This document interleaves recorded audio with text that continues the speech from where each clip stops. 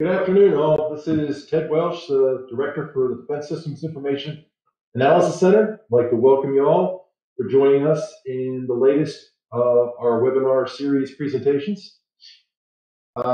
Just want to take a quick minute up front to give you an overview. Hopefully, most, if not all, are aware of what the Defense Systems Information Analysis Center provides, but just in case you aren't, again, DSIAC, or the Defense Systems Information Analysis Center, reports up through the Defense Technical Information Center, ultimately to the Undersecretary of Defense Research and Engineering.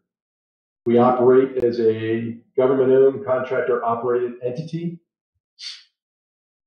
supporting the bench scientist 6.1 activities up through the warfighter 6.3 activities, principally in terms of advanced technology identification. And in that context, the primary mission areas that we have are oriented towards collecting and curating scientific and technical information, conducting information research and analysis, and dissemination of scientific and technical information, for which this webinar series is one of those products that of a number that we perform to help promote information sharing, collaboration within the defense systems scientific and technology community. So again, these webinars hopefully promote an awareness, a greater understanding of our role. We provide a variety of services and products, and again, host a website where those all can be accessed, and a greater awareness can be found if there's not already, and that's the DSIAC.org website. I welcome you all to check that out if you haven't already.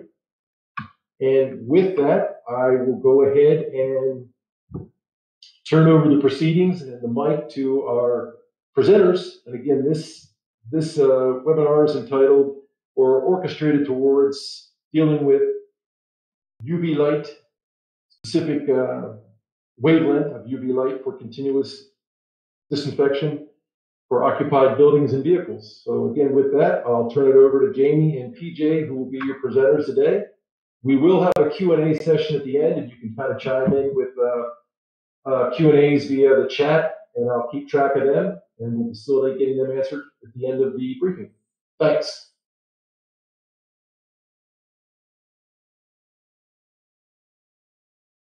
Okay, so this is Jamie Childress. I'm with Boeing Research and Technology, and I, along with my cohort, PJ Piper from Far UV Technologies, are going to be talking to you today about 222 nanometer ultraviolet light for continuous disinfection. And I'm going to talk to you, I'm going to give the first part of this, which is about 222 nanometer technology. And then PJ is going to take over and talk to you about various applications. So Sharon, let's go to chart 2. So the bottom line here is that 222 nanometer UV is both safer and more effective than older systems. So let's say the older systems are the longer wavelength systems, which include mercury lamps and longer wavelength LEDs. And so 222 actually will allow continuous disinfection in occupied areas, which is not possible with older UV systems. And since I like to kind of give the bottom line up front, the why is because 222 is highly absorbed by both protein and DNA, and the older UV systems are really only absorbed by DNA. And you're going to see in a little bit that makes a big difference. So Sharon, let's go to slide 3, please.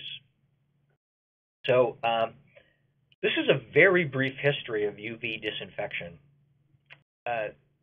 UV light has been used for germicidal purposes since the 1930s, and back in the 30s, it was discovered that mercury lamps had germicidal properties, and then over time it was discovered that it was very specifically the 254 nanometer light frequency that came from those mercury lamps that was giving, killing viruses and bacteria. And so as a consequence of that, and that has been around since the 1930s, almost all of the data that you see actually on germicidal properties of UV is very specifically the germicidal properties of 254 nanometer light. And then in relatively recent years, LEDs have come along that emit useful germicidal frequencies between 260 and 280 nanometers. And those LEDs in the 260 to 280 nanometer range have very, very similar properties to 254. So that you can sort of think of that sort of 254 to 280 nanometer range as being all more or less the same sort of flavor of UV, if you will. Then only very recently, really, has there been sort of a new flavor. So you can almost think of that 254 to 280 nanometer range as being sort of vanilla UV, if you will. And so the new, Ben and Jerry's, chocolate extra special UV is now this 222, which is a completely different frequency of light. And so let's go to slide 4. And we'll give you sort of a little better overview of the electromagnetic spectrum here. So as you can see in slide 4, the ultraviolet light is to the left of the visible spectrum. And so it's, this kind of goes without saying, but just to make sure everybody gets it. So ultraviolet light is invisible. So all of these light frequencies that we're going to be talking about are invisible to humans. But even within this ultraviolet band, not all light is the same. So there's, essentially a spectrum of ultraviolet light, and that spectrum is divided into UVA, UVB, UVC, and far UV. And so UVA is essentially what people normally refer to as black light, so kind of your black light poster sort of light. And it's very close to visible light. UVB is the portion of sunlight that gives you a sunburn, and so UVA and UVB are present in sunlight. When you get down to UVC, which begins around 280 nanometers, that's no longer present in sunlight, and that's one of the reasons why it is germicidal, is because microbes haven't developed defenses against it since it's not normally present in sunlight. So mercury lamps are at 254 nanometers, and so if you're not familiar with nanometers, it's essentially the length of the wavelength. And then down in the far UV range is the 222, and so that's what we're going to be really focusing on today is 222 and how it's different from existing wavelengths. So let's go to slide 5. And one of the reasons that you're probably not familiar with 222 is that 222 excimer lamps are a pretty new thing. And actually making UV light in general is actually not that easy, at least not the germicidal wavelengths are not that easy to make. And in the particular, 222 is something that's only been able to be made, in a sort of a semi-efficient way fairly recently. And the way that you make them is with an excimer lamp. And an excimer lamp is essentially a glass bottle filled with gas and lined with high voltage electrodes. And then a lightning storm effectively is precipitated in that lightning bottle. And so there's a high voltage lightning storm that discharges between the inner and outer electrodes. And that discharge actually creates a temporary molecule. And it's that decay of that temporary molecule that actually creates the light. And now excimer lamps can be made with lots of different kinds of gases, and the gas that is in the lamp actually determines the light frequency that it generates. So in the case of creating 222 nanometer light, a mixture of krypton and chlorine gas will emit 222 nanometer light with this high frequency lightning storm in the bottle. So if you look at the graph on the right, you see the wavelengths emitted from a krypton chlorine gas filled excimer lamp, and you'll see that the preponderance of the light that is emitted is at 222, but there is some amount of light that is emitted at higher frequencies, at the, say, 240 to 260 nanometer range. And those are actually undesirable frequencies because those frequencies could give you cancer. So typically for the 222 nanometer systems, we also add a low pass filter to the lamp, and that cuts out this small portion of light that is emitted in those higher wavelengths, and that's kind of important to do. There are such things as 222 nanometer LEDs, but they're only really in research. There's no mass production of 222 nanometer LEDs. And the 222 nanometer LEDs that are in research, they're very, very low efficiency. So their efficiency is typically less than 1%, and pretty often much less than 1%, so a very tiny fraction of 1% actually. So you can think of like 222 nanometer LEDs as really more like a small electric heater that happens to emit a small amount of 222. So it's difficult to make, but there now are commercially available 222 nanometer excimer lamps, and so we're going to take advantage of that. So let's go to slide 6. And this is going to help explain why we are interested in using 222 as opposed to 254 nanometer mercury lamps or the similar, LEDs in the 260 to 280 nanometer range. So really, I'm just going to focus on the graph on the right-hand side of this chart. The horizontal axis of the graph there at the bottom is wavelengths, so wavelengths of light in nanometers. And then the vertical axis is the absorption of those wavelengths in two different molecules. So the blue line is DNA molecules, and the green line is protein molecules. And so if you let's look at the 254 nanometer line there, which is the red line. And you'll notice that it intersects the blue DNA line pretty high up on the graph. So it's got, so DNA strongly absorbs 254. But it intercepts the protein line very low in the graph. So protein doesn't absorb 254 very readily. So it, pretty much passes through protein, without too much trouble.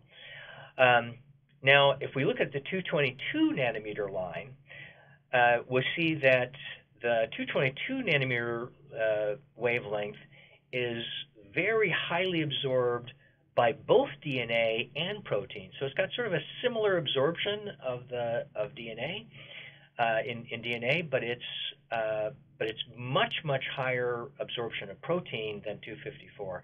And so that actually proves to be a really important thing.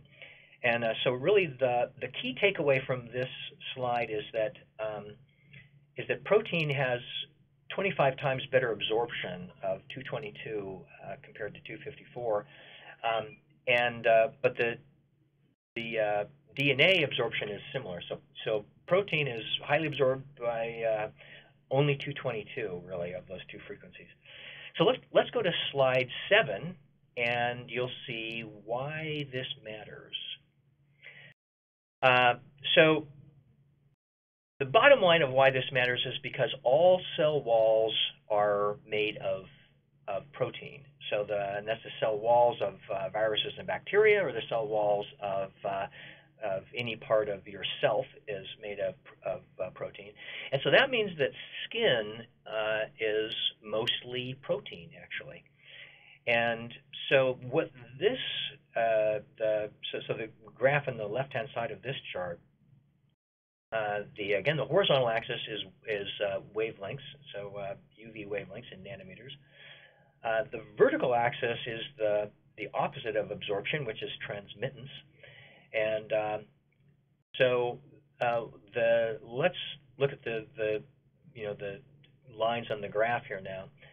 So the green line on the graph is the transmittance for all these different wavelengths of the stratum corneum. And the stratum corneum is the outer layer of your skin. So the stratum corneum, you could sort of think of that as sort of like the bark on a tree, only it's the bark on your skin. And the stratum corneum is a dead layer of skin on the outside of you, and it's this dead layer that allows you to scratch the back of your hand without bleeding, because since it's dead, there's no live cells there, and it's constantly being sloughed off of your body. And if we then look at the next line, the purple line, the purple line below the green line is the penetration of different wavelengths through the epidermis. An epidermis is another outer layer of your skin, and it's essentially the last layer of your skin above the portion of your skin that's actually creating new cells, which is or basal cells. And so really ultimately the goal is that you have, if nothing penetrates the epidermis, then you're good and you can't get cancer. So now let's look at 254 nanometers, which is there's an arrow there pointing to where that passes through each of these lines. And about 50% of 254 nanometer light makes it through the stratum corneum, so essentially makes it through your bark. And around 3% of it makes it through the epidermis. And so it's that 3% that makes it through the epidermis that causes the trouble. So that 3% making it through the epidermis into the basal cells gives you a skin cancer risk of, if you had chronic exposure to 254, of about 1 person in 3,000. And so it's this skin cancer risk of 1 person in 3,000 that means that older UV technology, so 254, and which you notice that if you look at the graph in there, the 260 to 280 nanometer range, again, it's sort of similar numbers, right? So any of those wavelengths, whether it's a mercury lamp or it's UV LEDs, all of those wavelengths are capable of giving you cancer in approximately that range. And so you cannot really use them in an occupied area. So for you to disinfect an area with either mercury lamps or UV LEDs, you really need to remove all the people from that area. So now let's look at 222. So if we look at the vertical blue line there, which lines up with 222, we see that only about 0.03% makes it through the stratum corneum, because of course the stratum corneum is mostly made of protein, and because 222 interacts highly with protein, it doesn't really make it through that very well. And roughly 0% makes it through the epidermis. And so your skin cancer risk is actually less than 1 person in a quadrillion. And I think I checked last night, and there's something like 7.9 billion people on the planet, which is considerably less than a quadrillion. So that means that 222 is actually very, very safe from a standpoint of giving you cancer. In fact, if you see as noted on this slide, 222 UV is actually considerably safer than sunlight, because your risk of cancer from sunlight is much, much greater than that. So let's go to slide 8. So there's been quite a lot of safety data that have been collected on 222 nanometer UV just in the last few years. So again, it's only very recently that really 222 nanometer UV has been commercially available, so 222 excimer lamps. So since it's only very, very recently that's been available, the data on it is fairly new, but that data is all pretty consistent, which shows that it's very safe. It's very safe for humans, and those studies support raising the human daily exposure limit, the TLV, to well over 500 millijoules per square centimeter. And for those of you who don't speak millijoules per square centimeter, that is a measure of the energy, the total energy of light that's been deposited on a surface, both by the intensity of light as well as the amount of time that went on. And so 500 millijoules is actually quite a lot of light. And so human and animal skin tests up to even 1,000 millijoules have been done with no adverse effects. Animal eye tests have been done up to 600 millijoules with no adverse effects. And one of the reasons that this is the case is that there is a layer sort of similar to the stratum corneum on the eye called the tear layer, which is essentially the outer protective layer of the eye. And so that also basically absorbs the 222 before it can damage anything in your eye. And one thing to keep in mind with these numbers, the 1,000 millijoules and the 600 millijoules, is those were not where, let's say, damage started. That was actually the maximum value in the test. So we don't actually know what the upper limit is because that would just happen to be the limit that was used in the test. So we don't really know what the true upper limit, if in fact there is an upper limit. So another test that's very, very interesting is Columbia University has been doing a testing of Dr. David Brenner on hairless mice. And he is concluding right now a 60-week study of hairless mice. And a 60-week is literally the lifetime of these mice. So at the end of the 60 weeks, the mice are essentially geriatric mice. And then those mice were exposed for 8 hours a day, 5 days a week, to 500 millijoules per square centimeter, and for their entire life, and with no adverse effects detected. So the postmortem autopsies and pathology on that are in process, but is anticipated that there will be no damage detected from that analysis. In the lower right of this chart, you see yet another graphic example of the difference between, say, 254 or older UV lights and 222. The horizontal axis is in millijoules per square centimeter, again, which is essentially you could think of that as the dose of UV light, so it's the total energy deposited.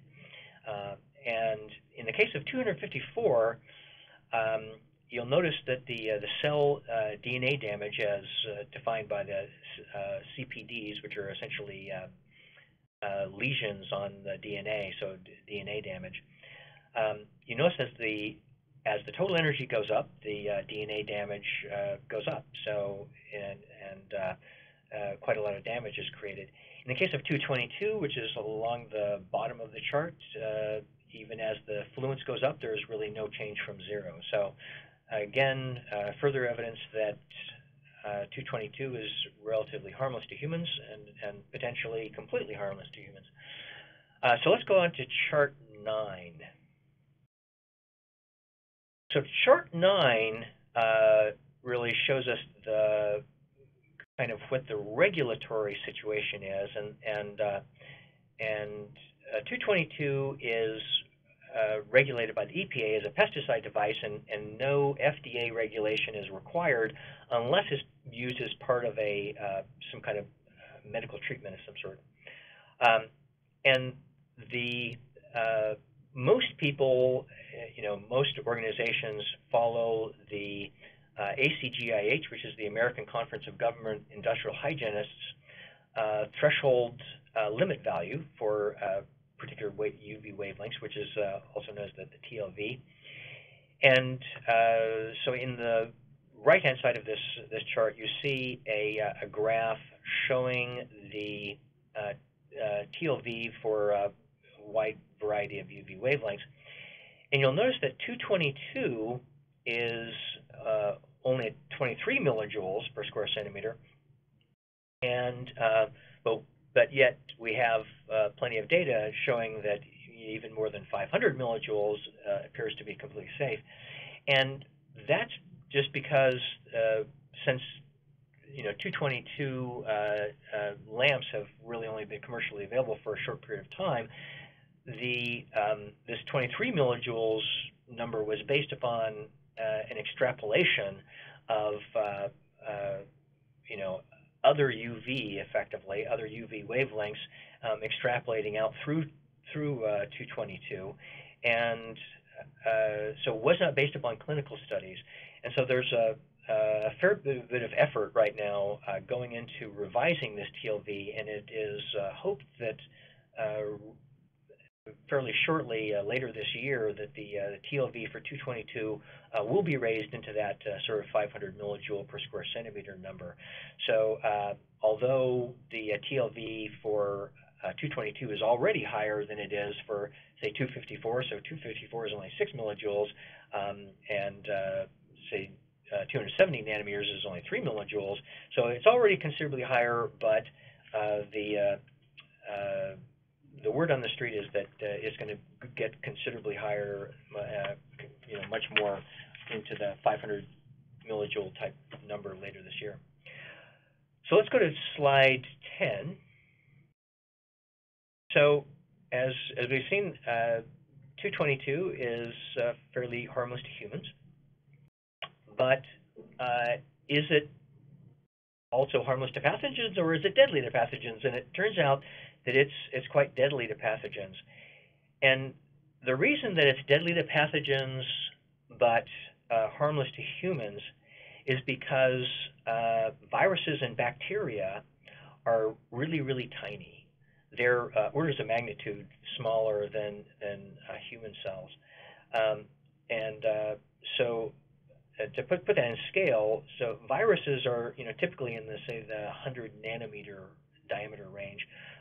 So specifically, let's say the SARS-CoV-2 virus is roughly 100 nanometers in diameter. Bacteria, so 100 nanometers is 0.1 microns in diameter. Bacteria are at 1 micron in diameter roughly. And whereas human cells are more like about 40 microns in diameter, and 222 nanometer UV is typically capable of penetrating, say, 3 to 5 microns into a protein. And as we mentioned earlier, all cell walls are made of protein. And so in the case of a human cell, actually 222 UV cannot even really penetrate into the center, into the nucleus of a single human cell, much less through your skin. But it can fully penetrate viruses, and it can fully penetrate bacteria. And since it interacts with both protein, which essentially the viruses and bacteria are made of protein, as well as DNA, it destroys both their DNA and their protein. And because it's destroying both their DNA and their protein, and they don't have a thick protein shell, unlike us, that is very effective. So if you look at the picture in the lower right, you see this is a coronavirus. It's the CoV OC43 coronavirus, and even a very small dose of 222 is capable of defeating this virus. So even a fraction of a millijoule. So kind of compare that to the, say, more than 500 millijoules that would be safe for a human. And you can see that you can very easily kill things when humans are present. So let's go to slide 11. And because everybody's, of course, very, very interested in the SARS-CoV-2 coronavirus, because it's responsible for COVID-19. So the required UV dose for a 99.9% surface disinfection of SARS-CoV-2 is roughly 6.5 millijoules per square centimeter for 254, but only 3 millijoules per square centimeter for 222. And although it's, we don't have some, exact studies of indicating exactly why 222 is so much more effective, but it's because of the protein interaction, it's likely that it is due to the fact that the SARS-CoV-2 virus, as well as pretty much all viruses, have a protein outer shell, and so that interaction with protein is probably has a substantial amount to do with why it's so much more effective. So bottom line, I guess, takeaway from this is that 222 is at least as effective, if not more effective, than 254, but it's considerably safer. So let's go to slide 12. So this is kind of my last text slide, and then we'll move over to the applications. So the kind of last thing about 222 that is of note is that because of that protein interaction, it's not subject to a thing called photoreactivation. So both 222 as well as the 254 or the 260 to 280 nanometer UV damage the DNA of the target organism. That actually does not kill the virus or bacteria. It actually simply inactivates it.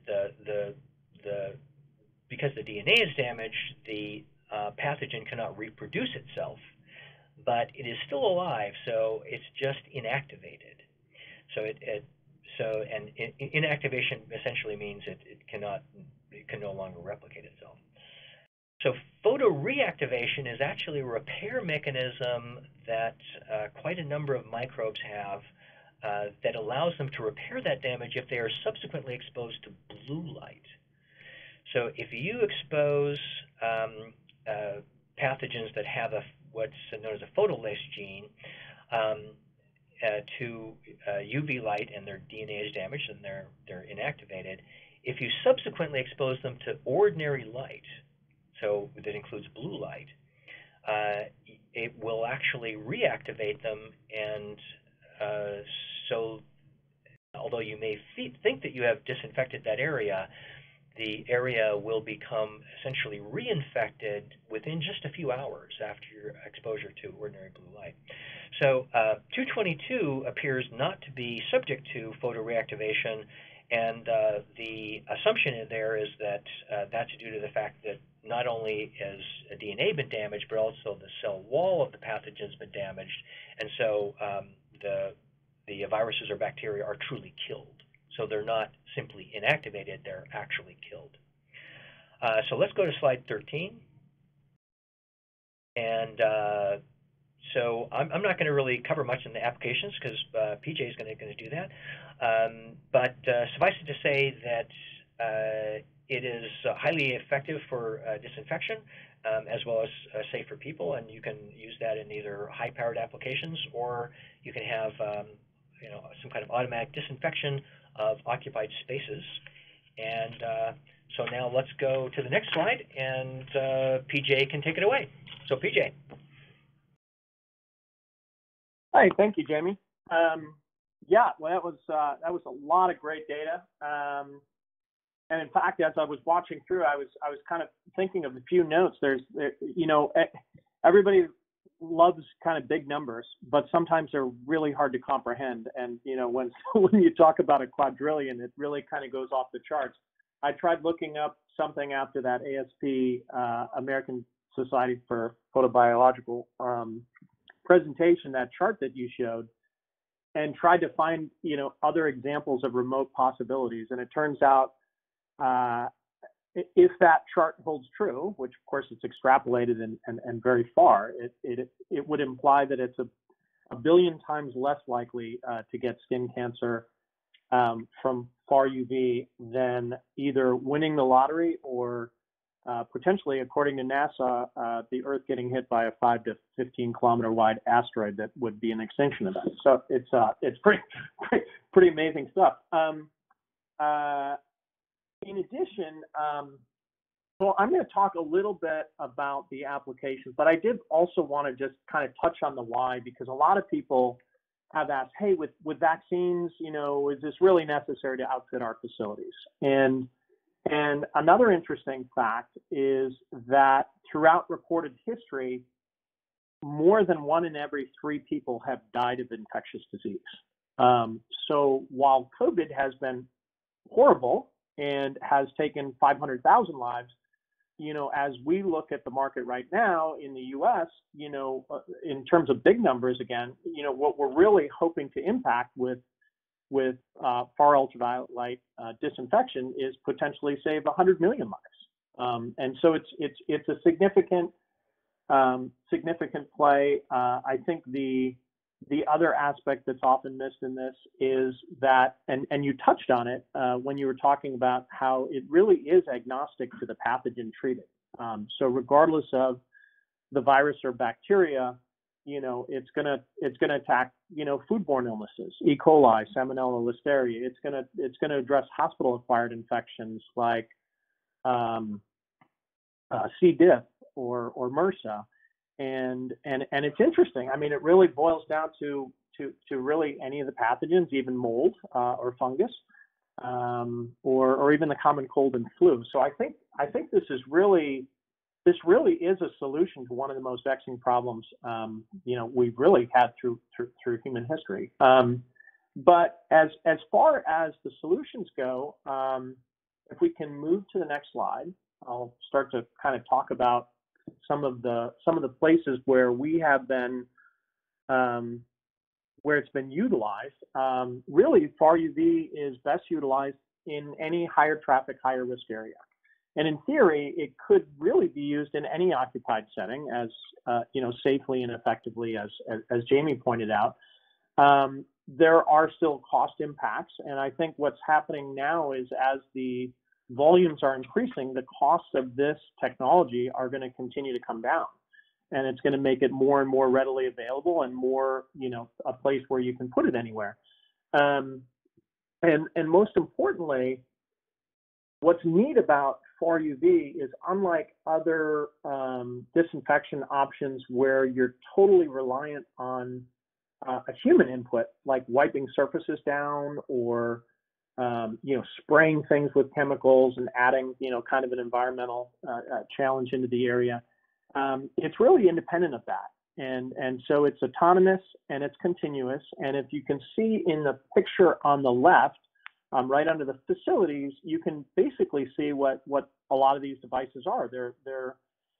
They're ceiling fixtures in many applications, which are set it and forget it solutions. And, by the second day, it just, appears like a smoke detector. And it's kind of a boring solution, but it is cleaning most of the air and the surfaces in that room, and in particular the surfaces it touches. So it's a line of sight disinfection.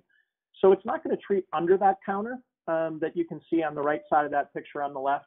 But the part that people touch is generally the top of the counter. It's not the bottom. And if you think about the contamination events that occur with a respiratory disease, 100% of those contamination events happens when a person breathes, talks, coughs, sneezes, or sings. And the heavier particles fall relatively quickly to the tops of whatever the surfaces that are below that event.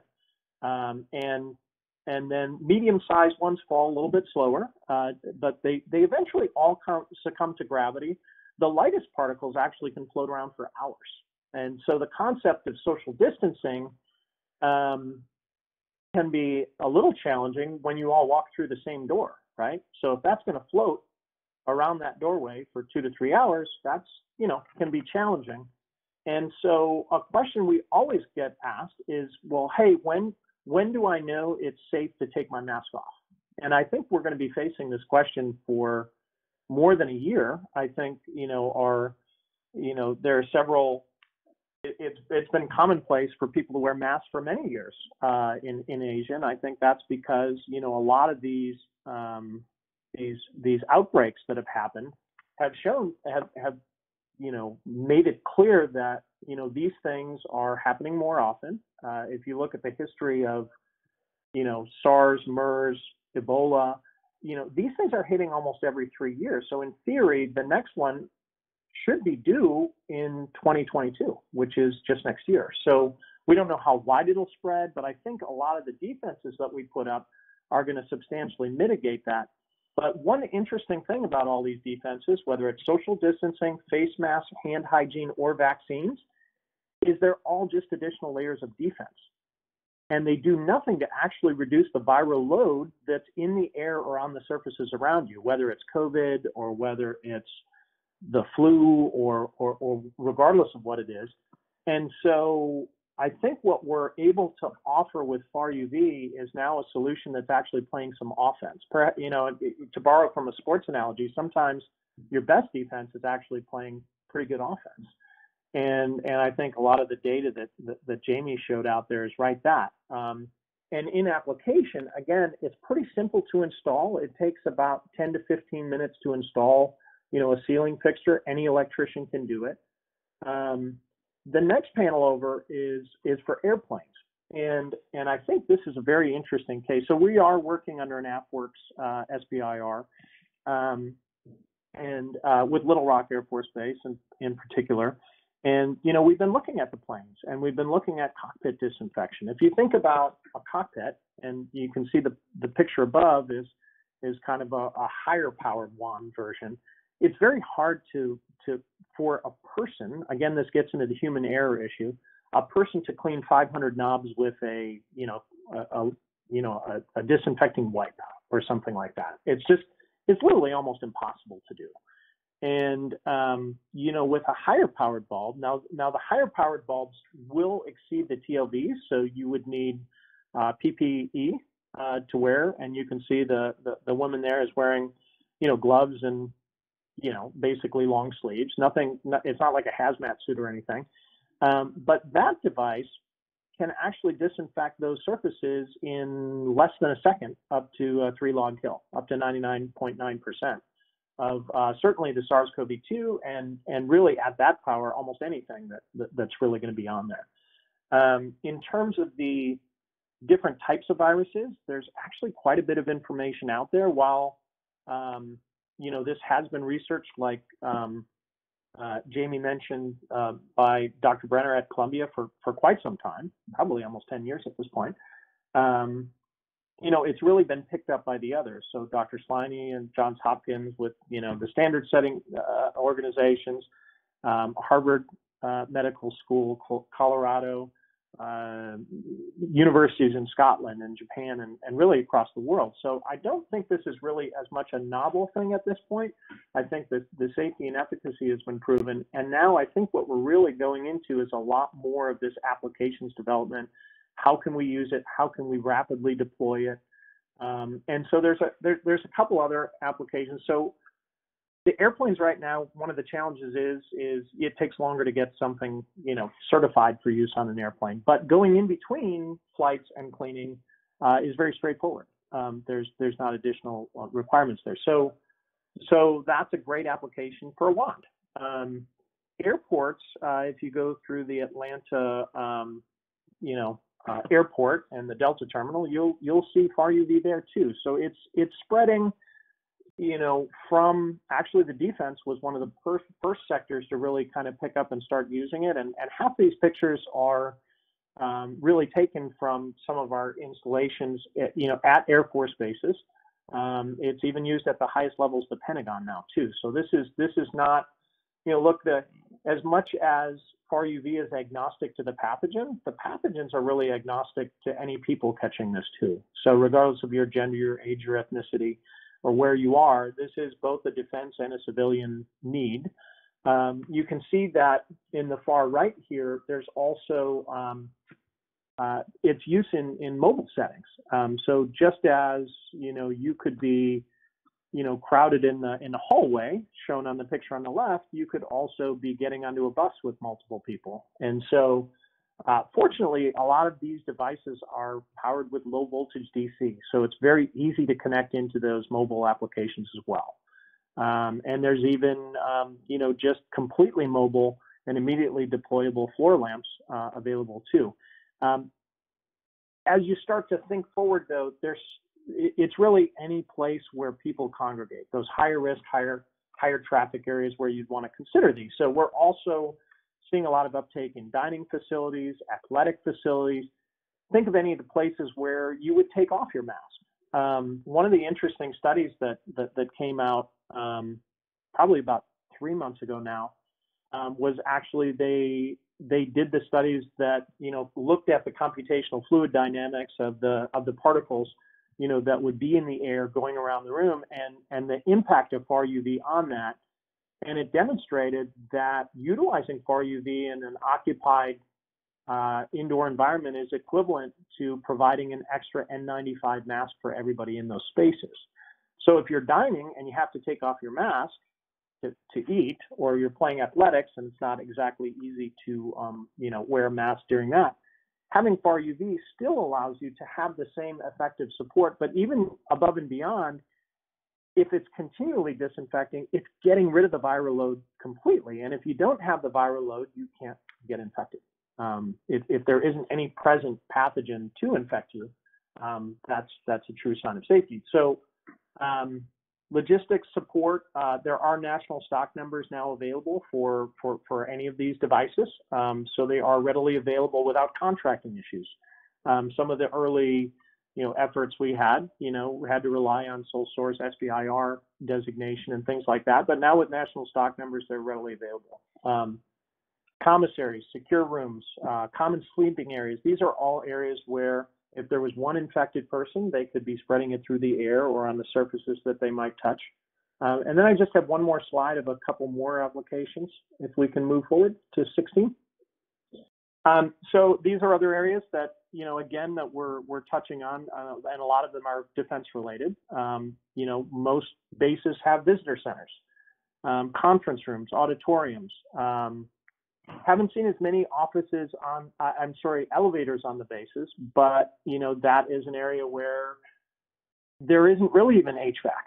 And HVAC is an interesting question too, because somebody is, there's been questions around the cost effectiveness, and there's some interesting studies out. Actually, I think it was on a recent webinar that showed that they were analyzing the differences between ventilation and UV disinfection, and I guess it's 9.5 times more expensive just to ventilate the conditioned air out of your building versus using an ultraviolet light solution.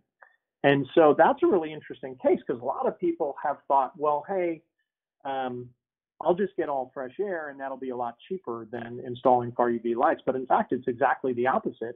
It's a lot more expensive to blow that conditioned air out of your building. Similarly, to say, oh, we're just going to have somebody go in and wipe stuff down has turned out to be 50 to 100 times more expensive, on a daily basis. It can be less than a couple of dollars to disinfect your space over the life, 1,000-day life or something of one of these products, versus paying somebody minimum wage even for 10 hours on a daily basis to go around and clean this. Other applications, bathrooms, recreational areas, a lot of healthcare. In fact, most of the initial calls were from healthcare providers, because 70% of all hospital operating rooms have already utilized the older ultraviolet light to ensure their safety. And so it was a natural progression for someone to say, oh, well, we already know that is very effective. If you can now do it with an occupied space, this is perfect. So we are seeing a lot of uptake in the healthcare facilities. And not only mention that is, when we talk about a higher risk area, well, if people are coming down with any ailment, whether it's a common cold, flu, or a COVID, they would actually specifically go to those areas. So you're going to want to keep those areas clean. And of course, schools are a big push for some of the American Recovery Plan money that's now being added on top of the CARES Act and CRRSA. But we are aware that there are schools on bases, and we can provide a very effective role there. I think there's a new white paper that's really going to be great that should be released in about the next week or two that IUVA is putting out that will show the efficacy against a whole host of different pathogens, particularly viruses in this first swing at it. And 222 is actually shown to be more effective than 254 for the exact reasons that Jamie pointed out about the protein absorption curves and things like that. And so, you know, a lot of this is out there already and readily available in terms of researching it. And I guess with that, I'd be ready to pass this into the Q&A session.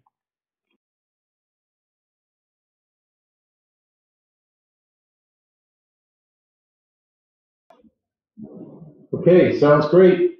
Again, greatly appreciate the presentation. We do have quite a few questions, so not sure on the timing how we'll do here, but I would think worst case we can coordinate getting questions answered after the fact. So first up, I'll pass this on and repeat the question.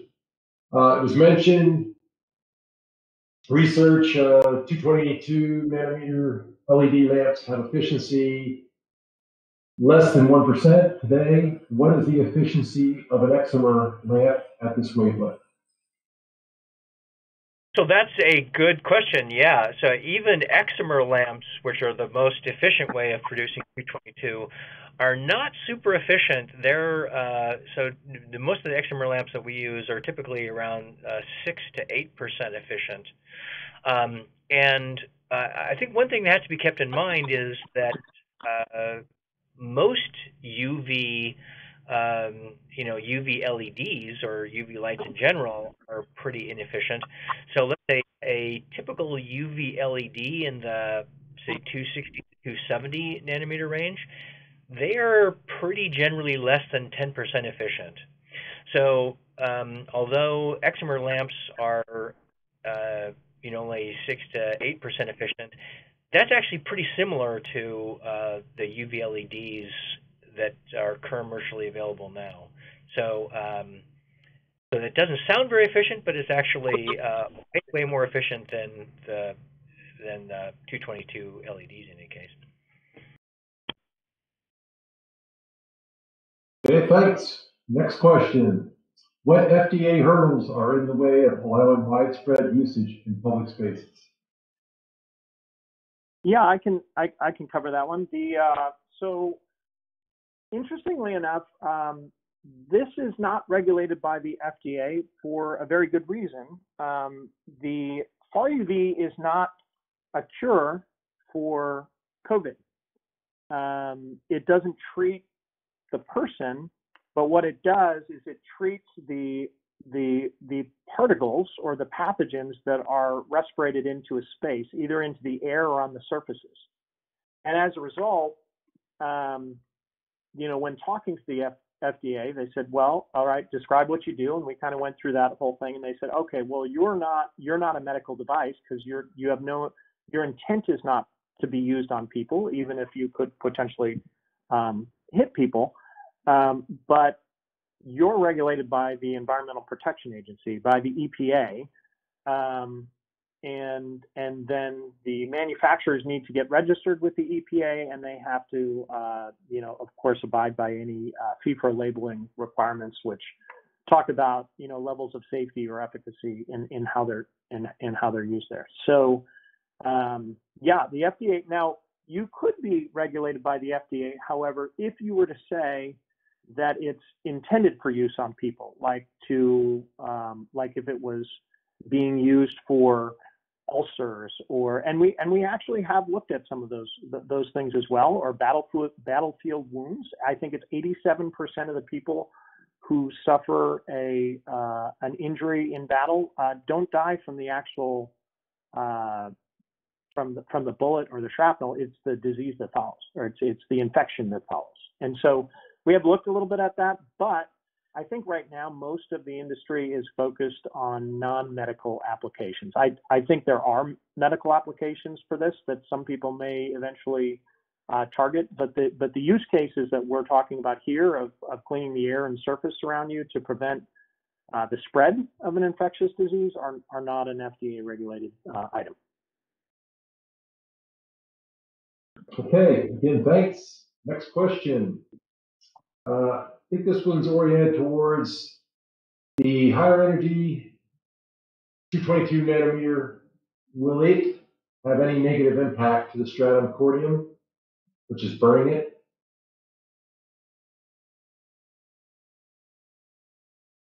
I'm sorry, could you repeat that? It was very difficult to understand. You're kind of breaking up. Yeah. Sorry about that. Hopefully this will be clear. Again, the question was oriented towards, will the higher energy 222 nanometer have a negative impact on the stratum corneum, such as burning it? Oh, I see. Oh, okay. So the question is, does it harm your outer skin by being absorbed? And the answer is no. In fact, it does not harm your outer skin. The fact that it is absorbed, because the actual total energy there is no different from, let's say, the amount of energy that you would get from other light. So, in other words, ordinary green light or ordinary blue light is also absorbed by your skin, and that's not harming you. So the answer is no. It does not heat you up. It does not harm your stratum corneum, and in fact, in general, it's also not harmful to materials. So Boeing's also done quite a bit of work on, does this damage materials? So let's say materials on aircraft, and the answer is no. It may cause some discoloration of some materials, like most UV does cause discoloration of or maybe cause fading or whatever of the colors, but it does not penetrate deep into structures and whatnot, so it does not affect their mechanical properties. So, and the same is true for you and your skin. It doesn't, it's absorbed by your skin, but it doesn't harm your skin. Okay, thanks. Next question. What are the absorption mechanisms for the 222 nanometer photons?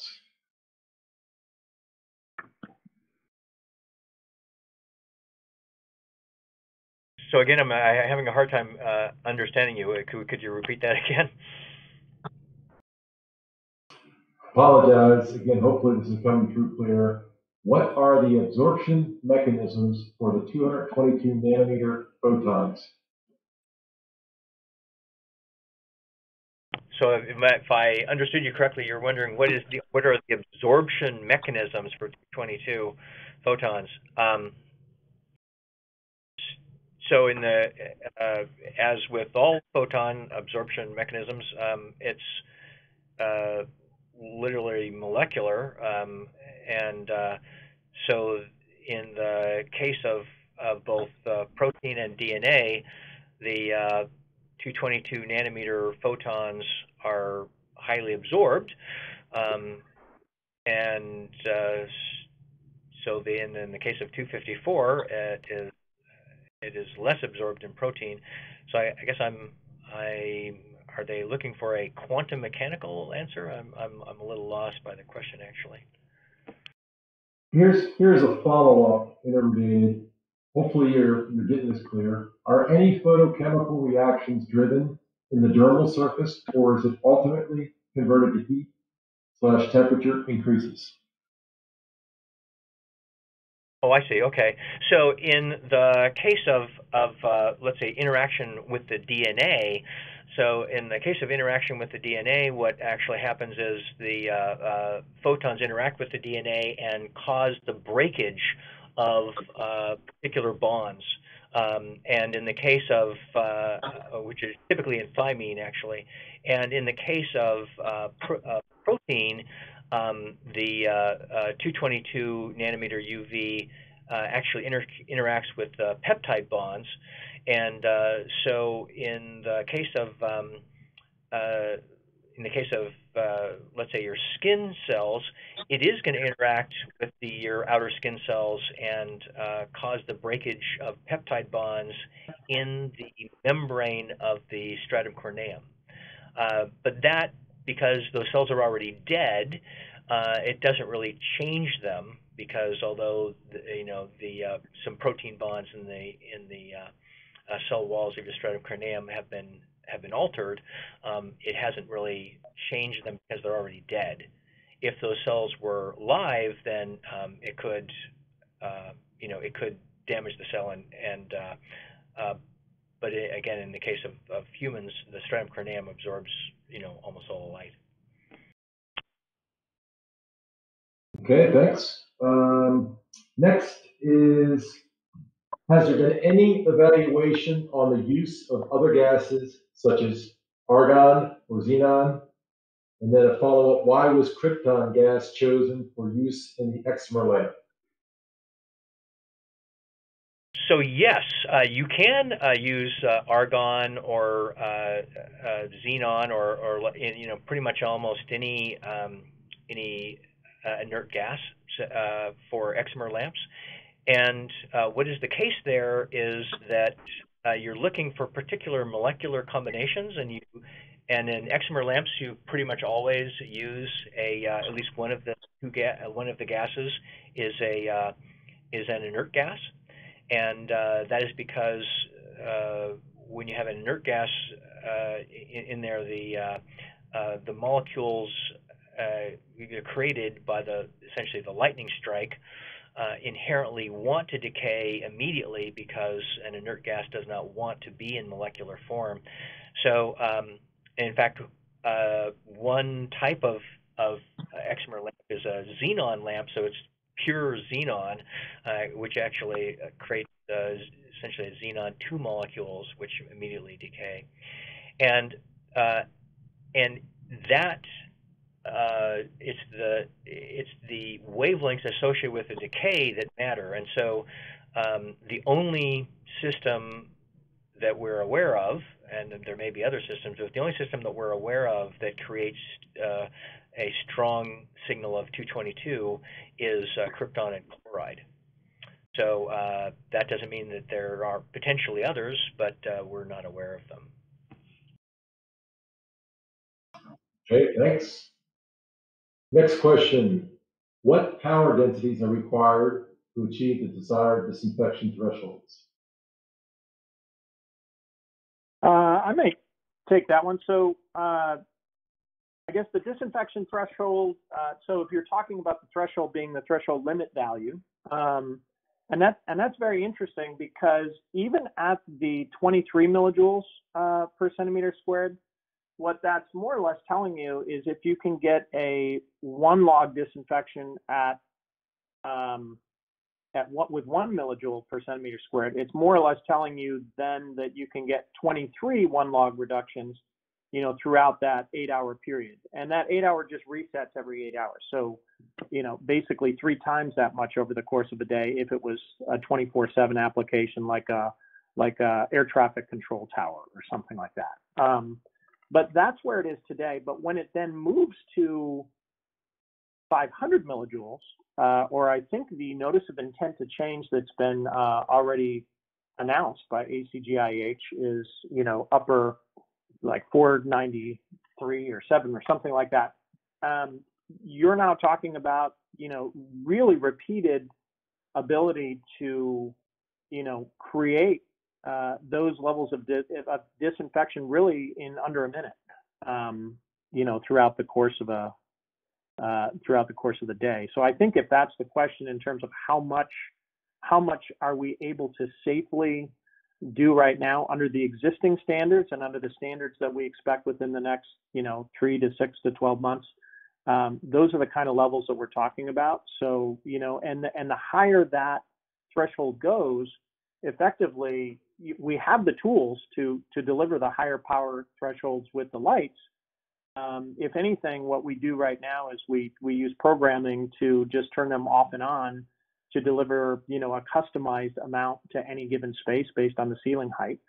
And that's how it's delivered. But it will get to a point where it's a little bit more like just a purely continuous disinfection instantaneously. The second it does come out of your mouth, the particle, it is started to be treated and disinfected right now, and it's only going to get faster in terms of how much it can. Okay, thanks. We're about 5 minutes after the hour. What I'd like to do, if you're amenable, Jamie, PJ, I can keep going through the questions, but certainly we would want to get written responses and ideally post them to the briefing. Is that something we can work? And do you? Sure. Does it? Okay. Does it work to continue then going through we've got several more questions, so it's probably going to be another 15 minutes maybe. Sure. Yeah. Let's go for another 15 minutes and see if we can't get them done. Okay, will do. Next is a consideration aspect. His question with, might these also be useful for treating wounds on the battlefield?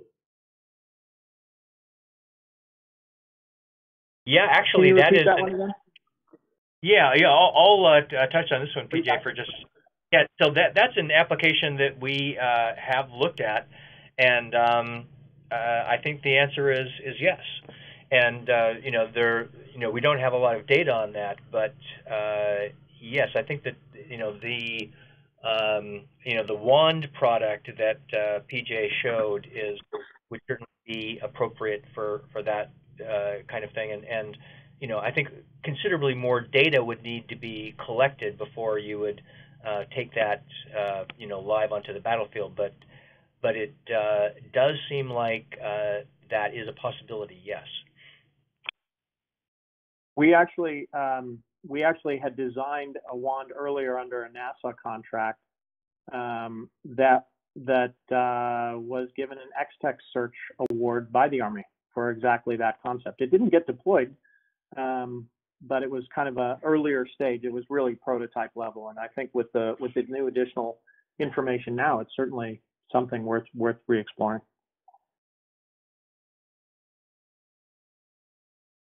Thanks. The next question folds around overall cost effectiveness. The question is looking at self-decon of surfaces versus disinfecting the surfaces, potentially repeatedly at a significantly higher cost. So again, anything with respect to overall cost effectiveness of the UV disinfection versus self-deconning? Yeah. I think I touched on that briefly before, with the concept of just somebody wiping down surfaces all the time can be anywhere from 50 to 100 times more costly than the daily cost of, providing, this far UV solution. A light will last, a good 1,000 days, depending on the cycling that you're using. And so, if you simply extrapolate what the costs of, if you had a person who was wiping stuff down every day for 10 days at minimum wage, that'd be about $100 a day. So over 1,000 days, that would be upwards of $100,000 to wipe stuff down versus the cost of this equipment, which is, anywhere from $2,500 today, and actually, reducing as the economies of scale continue to grow. So it's considerably cheaper. And more importantly, the hard thing is in their space, it's this invisible threat. We don't know when it's there. You can't smell it, you can't see it. So having a persistent continuous disinfection, I think, is also far more effective. If you knew it was there, then you could have, much easier stay away from it, but you don't. So I think this is a more comprehensive solution and at a fraction of the cost, actually. Okay, thanks. The next one folds to basically kind of the rhetorical, how clean is clean? The individual is noting that they've tried to get express, I guess, QC checks from DHS or HHS. So ultimately, when you say something is disinfected, to what level? The interest is to determine some kind of testing to determine to what level is the contamination complete, disinfection complete. Sure. So that's an interesting question. And what is interesting with a far UV source is, in theory, if it's continuously disinfecting, it will continue taking it down. So you may have that, 1 log reduction in, X minutes, and then another X minutes from then, the same interval, you'll have another log reduction. So in theory, it doesn't necessarily stop at 99%. It'll just keep adding nines in a log reduction, 99.99, et cetera. In terms of how clean you need to be to prevent infection is a very challenging question, because we ultimately, now you're referencing the relative vulnerability of different people's individual immune systems. And so while we don't know those, by knowing what we do know is, we do know exactly at any given inch square or cubic inch in a room exactly how much disinfection we can provide against a given pathogen. And so it's that our goal is to just reduce the viral load, so that, perhaps we not only keep the people, from catching it who are usually pretty bulletproof to getting illnesses, to all the way to the most vulnerable of those. If it's a medical situation where somebody's immunocompromised from the medicine they're taking or something like that already, if you can continue to reduce that viral load as much as you can, that would be there. But I don't think that's an easily, if I understand the question right, I don't think it's something that the DHS or the HHS could specifically determine in terms of what viral load is. I know they have done some studies that have tried to estimate that, but I don't think there's a consensus around it with SARS-CoV-2 at this point. Okay, thanks. Next question, is there a wraparound application available which could address pathogens that are not in the line of sight? Or would this challenge require the installation of additional fixtures as a solution? Well, the wand that Jamie showed, that Boeing developed, is a good example of one that addresses I think this question is really addressing potential shadowing with line of sight. And so in that case, the wand waves over a surface, and that allows it to kind of get hit in all the nooks and crannies, let's say, in that cockpit example of that. But as far as treating under tables or desks or things like that, I would go back to the concept of how the pathogens actually, what surfaces they end up falling to. And in almost every case, it's going to be the top of whatever the surface it falls to, whether that's a desk or the floor or a chair or a person. And that's what makes the overhead fixture so effective, is those typically are within the line of sight of the tops of the surfaces throughout a room. And in some cases, you won't have one light in the room, so you will be hitting things from different angles as well. And so it may not cover everything, but I think it's going to cover the majority of what the risk profile would be in a respiratory infectious disease. Okay, thanks. Next question is oriented towards the prospect of the 222 nanometer UV lights creating ozone, with respect to ozone being potentially problematic to health. So again, the ultimate question is, does the 222 nanometer UV create ozone as a byproduct? Yeah, let me touch on this one, PJ. So the short answer is yes. 222 does create a small amount of ozone, but it turns out, at least in the Boeing studies, that at the even with a very, very powerful wand, so let's say when we've used a very powerful 222 wand that is not even sealed on flight decks, we stay below the ozone regulatory limits. And in the case of the type of systems for these persistent UV, those systems actually generate almost no ozone. So when we do testing of a one of these smaller systems that is let's say permanently installed, or that's its intention in any case, we see something in the neighborhood of maybe 1 part per billion of ozone generated on a as a compared to the background.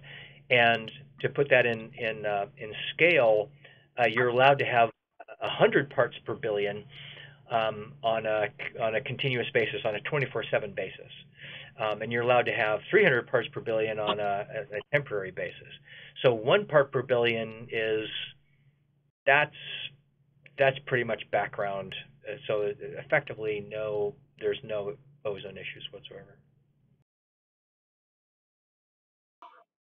Okay, thanks. Next question is, most modern polymers are not UV stabilized like exterior grade polymers. Will we have to replace all of our interior polymers if UV begins to be widely used?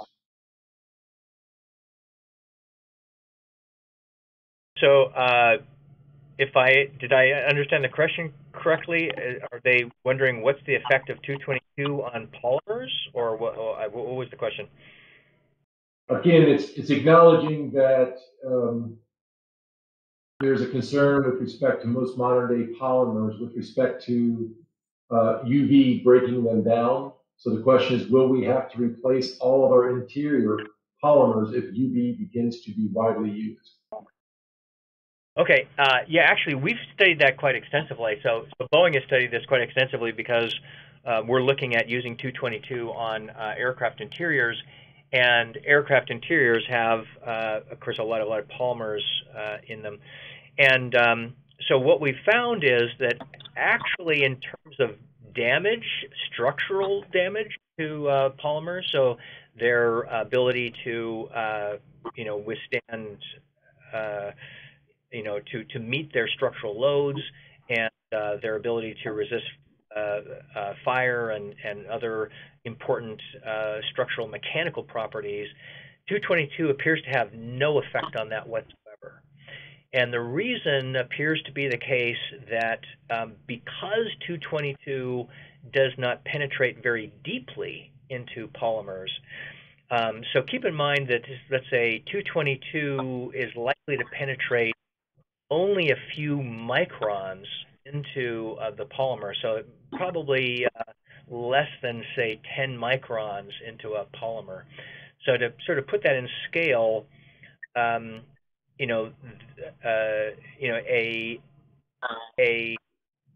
just a typical paint coating is going to be more than that, right? So so the really even lifetime exposure to 222, it may cause, let's say, the paint to fade, but it is not going to cause structural damage to the underlying polymer structure, no.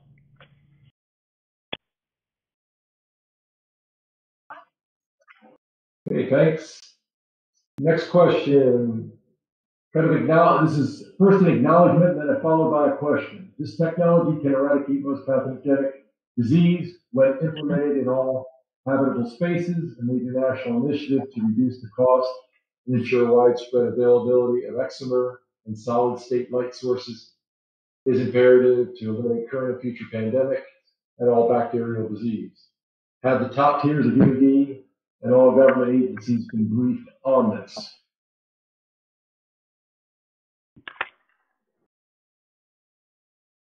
Well, I would say that part of this this webinar is to help spread awareness. Awareness is the most important thing, I think, for this technology right now, and hopefully, I believe this will be recorded and stay available. But we've been doing our best to try to bring awareness to this, and it has reached several layers. Although I know it's installed at the top tiers of the Pentagon, so I think that kind of starts to address, I think, where you're going with it. But has it really been penetrated? No, we're just at the very, very beginning, and so awareness is key. I hope you all spread the word.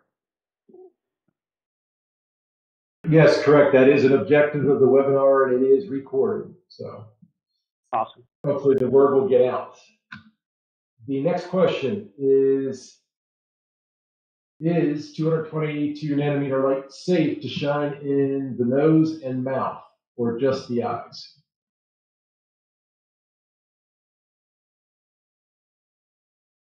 So again, I think that the short answer to that is it's possible that it is to shine, it's safe to shine into the interior of humans, but we don't have specific data on that. What would be the case is that it would not make it past the surface cells, so it would penetrate whatever cells were on the actual exterior of the inside of your nose, or the exterior cells on the inside of your mouth. So it would penetrate into that very first cell layer, just like it does, penetrate slightly into the stratum corneum. And whether penetrating that very outer cell layer causes you any harm, I don't know. We haven't studied that. So I think the answer is probably it's safe, or at least reasonably likely that it's safe, but we don't have that data, so I can't say for sure. Well, and I would add on to that the incidence, so typically the far UV light will be strongest directly in front of wherever that lamp is pointing. And so in, let's say, a ceiling application, it's pointing straight down. So to get into your nose in like that kind of an application, you'd probably have to be standing on your hands upside down somewhat. And so and I'm not trying to be flippant about that. There's actually quite a bit of study that was done on upper air UV disinfection beforehand, where they kind of note that even with the eye, for a ceiling mounted unit or something from up high, the angle of incidence or the angle of dispersion is so low. The relative intensity of the light is so low at a part where it would get hit, and the actual eyelid actually shelters the eye mostly from that light, unless you were to just stare up at it for an extended period. And even in that case, the fixtures are designed to maintain that safety. So that's kind of the first half of it. The other aspect is, again, the fixtures out there right now are not designed for use on people or in people. It's more of incident exposure. And so if you were going to be sticking, a far UV light in your nose or your mouth on purpose, like maybe in a dental application or some kind of medical application, that's when you would trigger an FDA approval, and all of those studies would potentially be required. Yeah. So let me add something to that, which is that, I think that in the case of, let's say, the incidental amount of light that might enter your nose or enter your mouth from a lamp that was ceiling, that would be no issue whatsoever, because even under the current TLV, which doesn't even include any of the recent safety data, you would be allowed 23 millijoules. So so even the 23 millijoule number, would not be accumulated in your mouth, even if you held your mouth open, to the light for quite some time. So from a standpoint of just normal exposure to a light mounted in the ceiling, that'd be no issue whatsoever in the nose or the mouth. Okay, thanks. Again, we've kind of went beyond the 15 minutes, but I'm going to throw out, I think, two more questions here that are fairly short. They probably would require a fairly short response, but we still have well over a dozen more. I'm going to say probably best to cut it off after that, and then we'll get written responses and post them out, or again can distribute them to the attendee list. So one quick short one is that one lamp can cover how many square feet? And the next question is it equally effective for all disinfection as for, or is it equally effective for air disinfection as it is for surfaces? I can take some of that. It depends on the fixture in terms of how many square feet. There are different powered lights, much in the way, if you got a light bulb for your lamp, you could have a 40-watt lamp light bulb or a 100-watt, or equivalents these days. I guess they do it in lumens because it's more LEDs than anything right now. So that will determine the amount of square feet. A lot of what currently is out there are, anywhere from either a regular ceiling, under 11-foot ceiling would probably be up to about 250 square feet. And again, that's a relative basis. There is an angle, about an 80-degree angle of dispersion. So it can cover everything in the room. It's just the further away you get, the less disinfection it's got because the intensity of the light changes. Almost like with a flashlight, if you hold it close to the wall, it's very bright in a very small circular pattern. And then the farther away you back up from the wall, the wider that light gets, but also the less bright it gets because it's basically going further out to the sides, the angle of dispersion. So that's the rough amount that a ceiling light could handle. But the lamps that are available now, like the ones that Jamie mentioned at Boeing, those are very powerful lamps, and they could cover much more. It's just a function of how they're applied, and the ceiling heights typically drive most of that. The difference between an 8-foot ceiling and a 10-foot ceiling is actually pretty significant in how wide that coverage is. As far as air versus surfaces, it has been proven, and some of the data that Dr. Brenner at Columbia has did quite a bit on the air side, and it is kind of an intuitive aspect that it's easier to kill something in the air because there are really no line of sight issues in the air unless it's smoky or something, unless there was a thick substance of something in the air, but it'd have to be pretty thick. On surfaces, however, it does depend on what the surface is. So if you have a smooth surface, like a metal table or a plastic surface or something like that, it's going to be very effective. If you have an organic surface, and we did a lot of testing under our NASA contract on different foods, looking at food disinfection and shelf life extension and whatnot. Turns out the surface of a food under a microscope is actually very porous and hairy and a lot of things like that. And so it can be less effective on some surfaces. So it varies quite a bit in surfaces. In air, though, it's an easier kill. Also, remember, the closer to the light you are, the more disinfection you're going to have. So presumably it's treating whatever surface it hits, but it's also treating all the air in between the light and that surface. So just almost by definition, it's getting more fluence or more dosage of the far UV, in air versus at the surface, which is kind of the furthest length that it would be. Hopefully that touches on it. I don't know, Jamie, if you had any other thoughts. Yeah, well, I guess what I would also kind of add to that is that so if the question is, what are the, how much light is necessary and how effective is it? So yeah, so it's just as effective on things that are in the air as it is on surfaces, if not more so.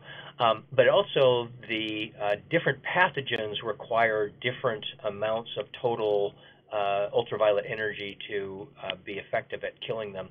So I think the answer is highly dependent on the exact pathogen you're trying to kill, and as PJ said, essentially the range to the bulb and the power of the bulb itself.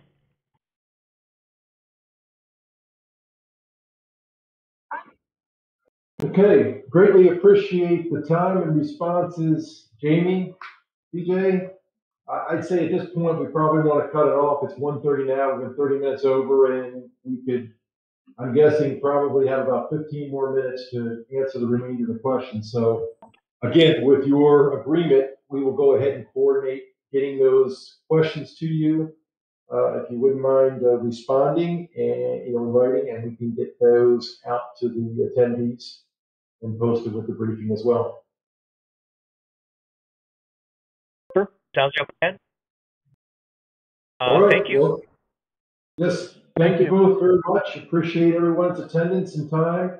And hopefully, again, getting, certainly this is an in vogue topic and has created quite a thought-provoking discussion. So, yeah, appreciate folks' attendance and look forward to hearing or seeing from you in future webinars or in various Information Analysis Center support efforts to the DS community. So, again, thanks much for everyone's time. Take care, all. All right. Thank